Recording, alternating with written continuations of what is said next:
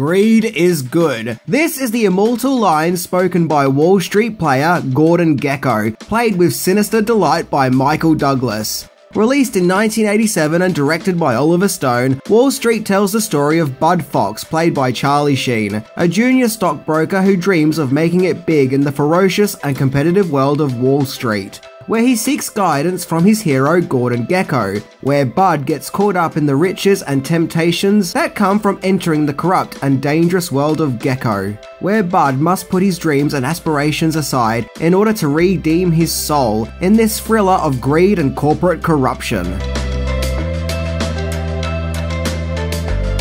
So today we are going to explore 1980s Wall Street, the decade of yuppies and high flyers, by looking into 10 things that you didn't know about Wall Street the movie. So let's check it out!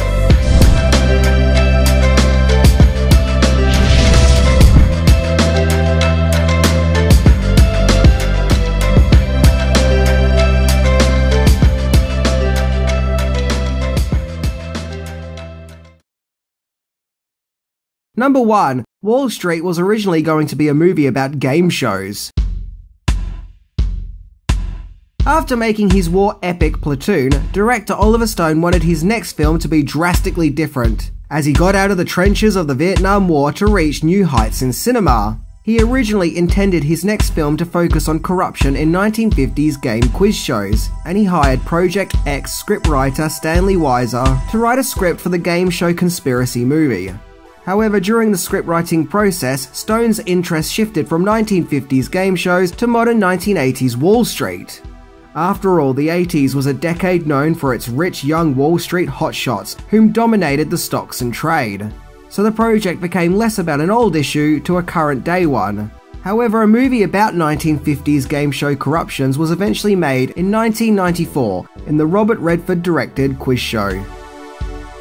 Number 2. Oliver Stone took inspiration from his father. When it came to certain aspects of Wall Street, Oliver Stone took inspiration from his father, Lou Stone, who was actually a stockbroker for a company called Hayden Stone & Co. during the time of the Great Depression, which, as we all know, was a worldwide shocking economic depression that took place during the 30s, in which, thanks to a decline in the world's economy, the glamour and riches of the 1920s turned to poverty and desperation in the 1930s. As for Hayden Stone & Co., the company that Oliver Stone's father, Lou Stone, worked for, well, the company basically dissolved in 1979 and merged into Shearson American Express Company. So given his family history, it would have helped that Oliver Stone would have had an understanding and interest in the stock market. Number 3. Bud Fox's character is based on a religious tale. In Wall Street, the main focus is on Bud Fox, who is financially seduced by the business-savvy Gordon Gekko, where he gets caught up in corruption and eventually must do the right thing and cleanse his soul, despite the repercussions, which in this case is going to jail. Oliver Stone has likened this story arc to the Christian allegory of the Pilgrim's Progress, in which a young boy is led into temptation of wealth but must eventually redeem himself. However, despite the Bud character being based on an old tale, the movie's charismatic villain Gordon Gekko is based on an amalgamation of several real people, one of them being broker Owen Morrissey, who in 1985 got caught up in a controversial trading scandal. Morrissey was also friends with Oliver Stone. As for Gekko's rapid way of talking, Wall Street's co-writer Stanley Weiser took inspiration from the director Oliver Stone himself, after hearing how he talks when he's doing business over the phone. In addition to old tales and modern businessmen, Stone also claimed that Wall Street is also a tale about sharks going on a feeding frenzy. Metaphorically, of course. Number 4. Original title of the movie. The original screenplay to Wall Street was considerably different to the final film. For example, the movie was originally going to be called Greed, which, to be fair, is a fitting title when you think about it. And the Bud character was originally going to be a Jewish broker called Freddie Goldsmith, but Stone made drastic changes to the character, making him the Bud Fox character instead, in order to avoid what he thought could be stereotyping. Interestingly, it was decided to set Wall Street 2 years before its release, with the movie taking place in 1985, to coincide with real stock trading scandals that took place that year. However, the irony of this is the movie references the Challenger space shuttle disaster, where a character jokes that the day the shuttle exploded, Gecko was on the phone selling NASA stock short. The only problem with this is the Challenger disaster took place in 1986, the year after Wall Street is set. Yeah, whoops. Look, to be fair though, no movie is going to be completely free of plot holes and inaccuracies. Number 5. Origin of the Greed is Good quote.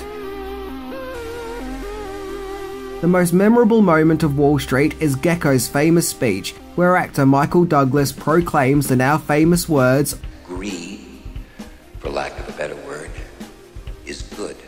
Not only does this defy the movie, but some even claim it defies the 80s, be that the financial politics of the 80s. The line of dialogue is so memorable it's even listed at number 57 in the American Film Institution Top 100 Movie Quotes. However, as mentioned, Gordon Gekko is somewhat based on a variety of real-life people, and the immortalized "Greed is Good" speech is no exception, as the line of dialogue is based on a quote made by stock trader Ivan Boesky, who in 1986 gave a speech to the Berkeley School of Business Administration, where in that speech he said, "Greed is right." Yep, that real-life quote led to the creation of one of the most memorable lines in cinema. Number 6. Tensions on set. In Wall Street, splash actress Daryl Hannah plays Bud's money-driven and conniving girlfriend, Darian Taylor. Yep, Hannah was no longer a kind mermaid pursuing a love of Tom Hanks, but now a greedy villainess pursuing a love of wealth. However, Hannah had real issues with the role, on the account that she couldn't relate to the character's materialistic ideology, as it clashed with her own real-life ideology. During filming, Oliver Stone would try and coax Hannah and help her to understand the mindset of her character, but even he felt that she may have been miscast. Hannah supposedly had such a miserable time making Wall Street, she never even saw the finished film, in which in my previous episode about Ace Ventura: Pet Detective, the same thing happened with Courtney Cox. Wow, what are the odds? The conflict doesn't end there though, as Blade Runner actress Sean Young played Gekko's wife, Kate Gekko, and Young was apparently vocal in her opinion that Hannah should have been fired and that she should have played the role of Darian Taylor instead. A sentiment that Oliver Stone would actually go on to agree with. However, Young had her own on-set issues, such as turning up on set late and unprepared, and the fact that she had conflict with main star Charlie Sheen. According to Young, the conflict started because Sheen wrote the C word on a piece of paper and stuck it on her back, with her walking around with it on the set. There are even whispers that Sean Young walked off with many of the costumes provided for the movie after filming, but who knows. As for Daryl Hannah, well, I always thought she actually did an okay job in Wall Street. She's alluring, but also quite a nasty piece of work whenever her character needs to be. I mean, after all, who knows, maybe the real-life tension on set enhanced her performance. Number 7. Casting possibilities. Yep, I know how much you guys like them casting possibilities. Back when it came time to casting Wall Street, Stone would have had to have searched for the actors right for the parts. At one stage, Stone was in talks with Tom Cruise to play Bud, but he ultimately went with Charlie Sheen, whom he had previously worked with on Platoon. When it came time to casting the movie's charismatic antagonist Gordon Gekko, the studio wanted Warren Beatty in the part, whereas Stone's personal choice was Richard Gere. However, both actors turned the role down, to which Michael Douglas took on the part, which was something of a game changer at the time, as he was most well known for more dashing heroic roles in movies like Romancing the Stone and The Jewel of the Nile, as well as being a movie producer. When it came time to casting Bud's father, Carl Fox, Stone gave Charlie Sheen a choice to either go with Jack Lemmon in the role or his real-life father, Martin Sheen. Naturally, he went with his father, Martin, and it must be said that the two have a great father and son dynamic on screen, which I guess goes without saying. Wow, imagine if Charlie Sheen chose Jack Lemmon over his father. That would have made family reunions in the Sheen household a little awkward. Number 8. First movie to feature a mobile phone. Well, yeah, Wall Street is apparently the very first movie to feature a cell phone, hence the famous scene where Gecko is on a beach watching the sunset while telling Bud on his phone that he is going to make him rich. The phone wasn't a prop but a real one of its time, that being the Motorola Dynatac, aka a big heavy brick that could no doubt knock out people who tried to mug you by throwing it at their heads, thus giving them a severe concussion. The phone weighed 2 pounds and was 13 inches long, and was worth over 8 grand by today's money, of course. However, I have seen a few online discussions which debate that Wall Street isn't the first movie to feature a mobile phone, and that in the 1963 James Bond movie From Russia with Love, Bond uses a phone that was attached to his car, and some people even argue that the communicators in the original 1960s Star Trek series could also be classed as using mobile phone devices pre-Wall Street. However, I think the claim is more first cell phone as we know them, the kind of phone that would evolve into what mobile phones are now. Mobile phones aren't the only influence that Wall Street has had on the real world, as a breed of gecko was discovered and called Gordon gecko in Indonesia, named after the infamous character Naturally. Cute. Number 9. A strike nearly got in the way of filming. Wall Street was filmed entirely around New York City, with a budget of $16 million. However, the shoot was pretty stressful, of which Michael Douglas, who had to have a speech therapist in order to learn Gecko's rapid style of talking, had smoked up to 40 cigarettes a day.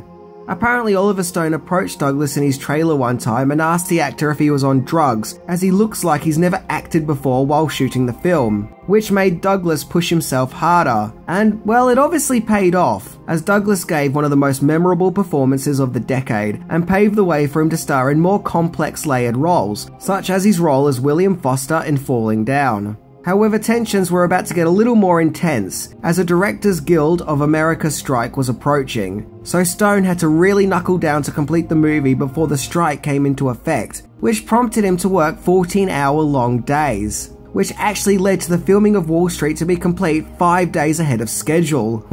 Phew. It must also be noted that real-life investment banker Kenneth Lipper acted as an advisor for the movie, and really helped with the movie's creative balance. Not only that, but he incidentally wrote the novelization to Wall Street too. Interesting. Number 10. Release. Wall Street was released on December the 11th, 1987, and would go on to make $43 million on its $16 million budget, making it a moderate success. The film also got pretty good reviews from critics. Most of the movie's praises were aimed at Michael Douglas, of course, and Charlie Sheen. In fact, many of the cast and crew who worked on Wall Street frequently have people telling them that Wall Street changed their lives and made them want to become a stockbroker. Wall Street also had the distinct honour of being the only movie to ever win both an Academy Award and a Razzie, as Michael Douglas won an award for Best Actor and Daryl Hannah won a Razzie for Worst Actress. However, Wall Street is kind of like a capsule of its time, a decade of riches and excess in the business market. A movie demonstrating the desire to be swimming among the big sharks, and the price to be paid for it. Okay guys, well that was my look into Wall Street, the classic movie of greed and temptation, with many great memorable performances. If you haven't seen Wall Street and the stock market interests you, then I really highly recommend this movie. I also recommend it if you're a fan of corporate business thrillers. Anyway, I'm Minty, and remember, money never sleeps. Mainly because it's not a sentient being. See ya!